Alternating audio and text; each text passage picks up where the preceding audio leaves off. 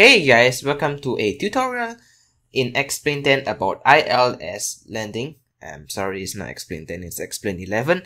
Anyways, I have not seen anyone really on YouTube doing this tutorial about ILS landing, so I have decided to do it myself. And I'm sorry about any construction noise in the background. I will try to remove them if I can. So before we resume our flight, I have spawned in for a 10 nautical miles approach. The airport is right there, and I am landing at 34 right in Seattle, Tacoma, which is the demo default, which I'm playing the demo too. So yeah, I'm gonna buy it, buy the full version once it releases on Steam, because it's easier to, launch all my games from one platform. And anyways, I have not done anything after I spawned in, so I probably should on the lights and set flaps to 5. 5 should be fine, and I should probably set autopilot too. And yeah, I'm just gonna set the autopilot really quickly. I'm sorry because I didn't set this before starting the record. Auto throttle, flight directors go on. This heading is 345. Yeah, I'm still sorry about any background noise. 345. Autopilot engage. Pause and unpause the simulation, please. There we go. You 1000 heading select speed for about 210 should be fine.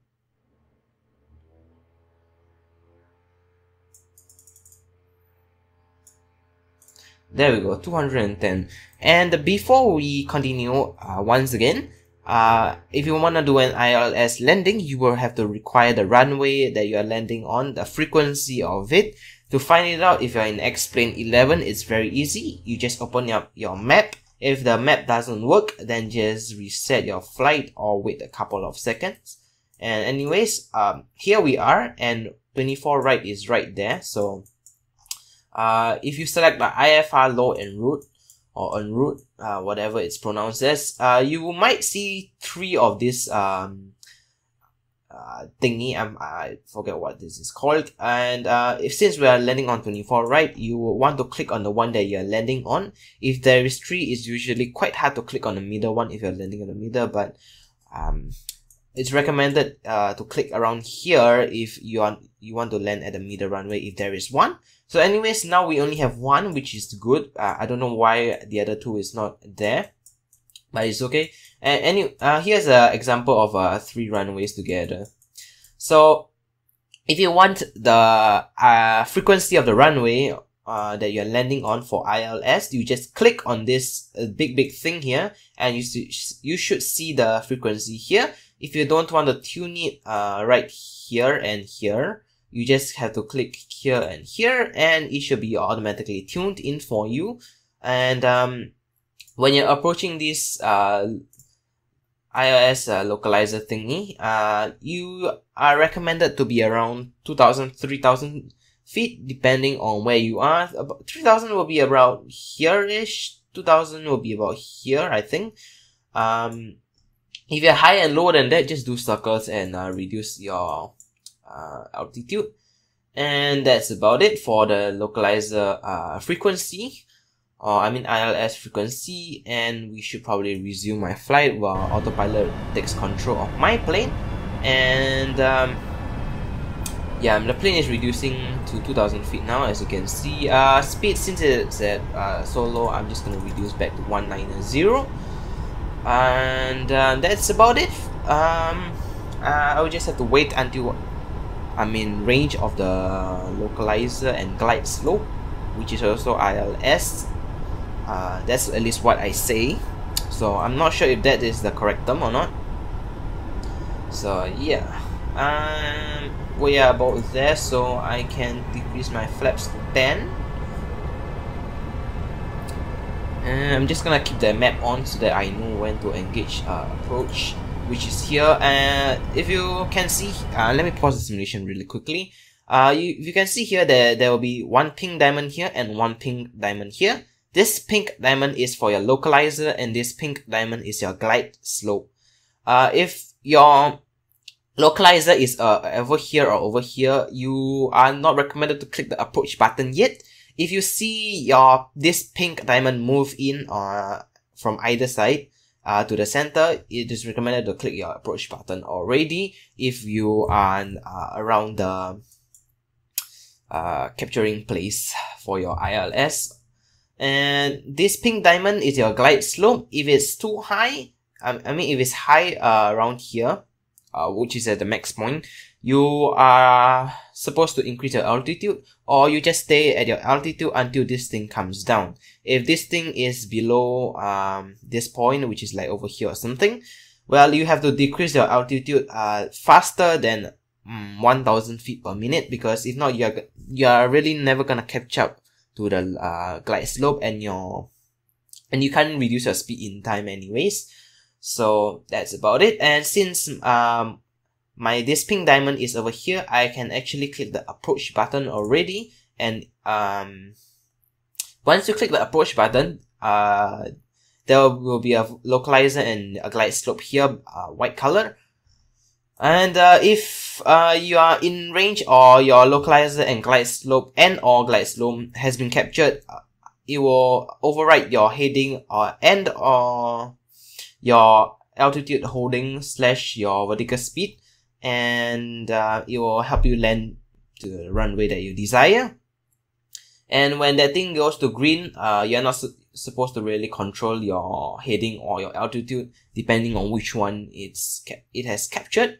So at this point, since I think since the pink color is at the center here, the pink diamond, my localizer should be captured any moment after I unpause the simulation, and the glide slope should be captured once the pink diamond goes down, since I'm staying at 2000 feet until the glide slope has been captured. So as you can see, since I unpause the simulator, the localizer has been captured, and now it is guiding me to the runway while I'm still waiting for the glide slope. As you can see, the pink diamond is slowly coming down. So that's when when my glide slope will be captured. And we should decrease our speed 180. Flaps is 10 now. I'm just gonna decrease it to 15. And normally I would lower my landing gear once my localizer and glide slope has been captured, which is about now, so my landing gear can come down. And you should normally put down your landing gear at about 15 degrees flaps if you are in a 737. That's it. And we are just gonna wait until we arrive at the runway about now. For now, I mean. And that's basically what you have to do for ILS. And before we land, I just want to say that since ILS is not really for autopilot landing, and so you will have to do manual landing at the end. So I recommend you to disengage your autopilot at about 400-300 feet. Some will say that it is too late. Some will say it is too early. It depends on what you feel like doing. Flaps can be set to 25 now, and speed should decrease to about 150. There we go. So yeah, that's when I'll disable my autopilot and land manually. And sorry if my landing is pretty bad, horrible. I'm still new to flight simulators, and I just started like a couple days ago. So yeah, guess we'll now just wait until 400 feet above where you are now.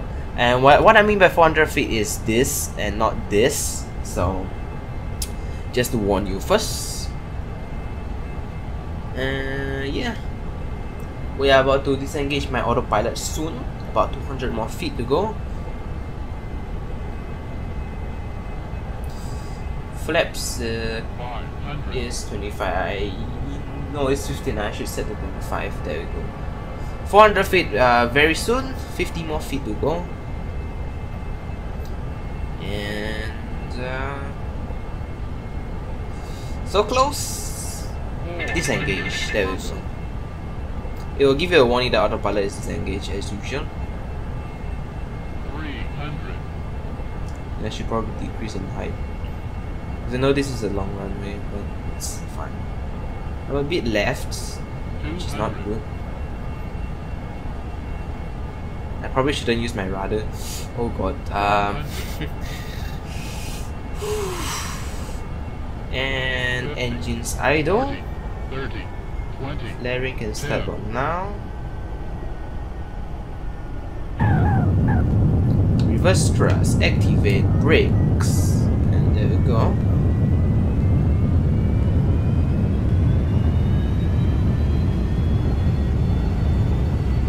Reverse thrust can come off, and now manual braking only. I'm just gonna stop at the runway and show you the replay of my landing, and that's about it for this video. So yeah, parking brakes has been set. Pause the simulation and I'll replay the landing for you guys if you want to see.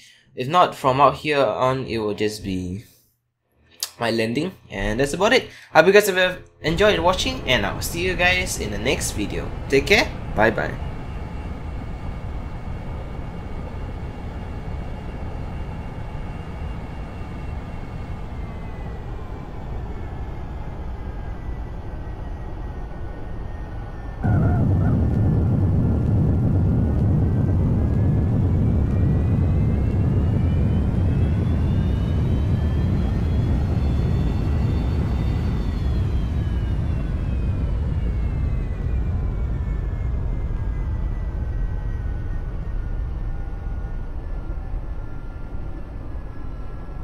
Once again, I hope you guys have enjoyed this video. Hope the tutorial has helped you, and I guess I'll see you guys next time.